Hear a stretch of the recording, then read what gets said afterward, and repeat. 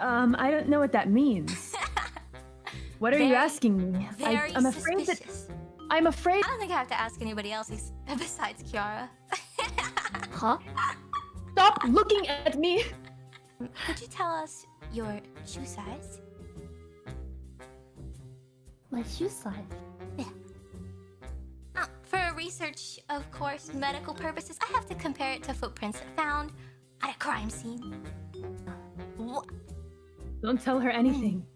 Don't tell her anything. Alright, noted. Noted. Thank you. Thank you for your cooperation, everyone.